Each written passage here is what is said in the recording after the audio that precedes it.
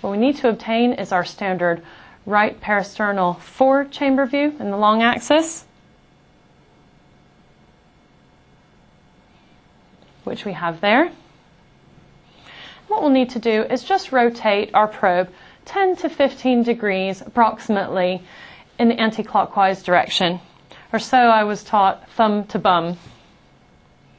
This can give us a really good starting point to be able to find that outflow tract from the left ventricle.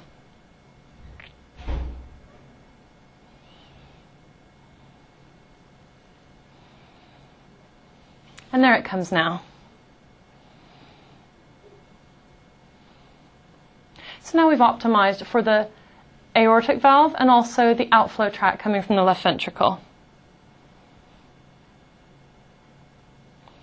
We can look at the aortic valve. We can also look at if there's any post-valve dilation. We can also look for any signs of a ventricular septal defect.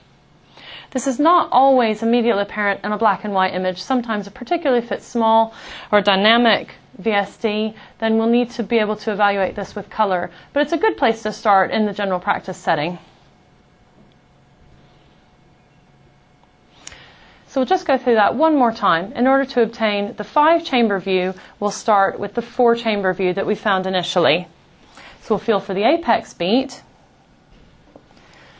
go in the intercostal space, and what I have here is my thumb towards the sternum. It is a parasternal long axis view.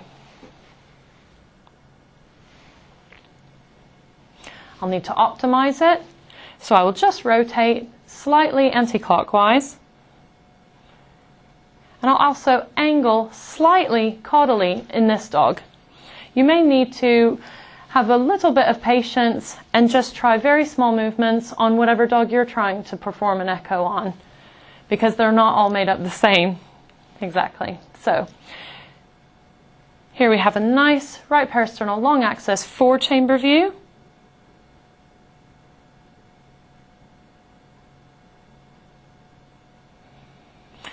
And we'll just rotate anti-clockwise, thumb to bum.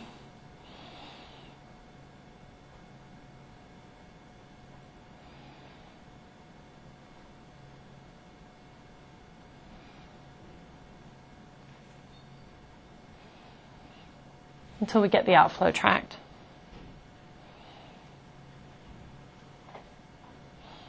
So we can see the left ventricle, we can see the aortic valves, and we can also see the outflow tract.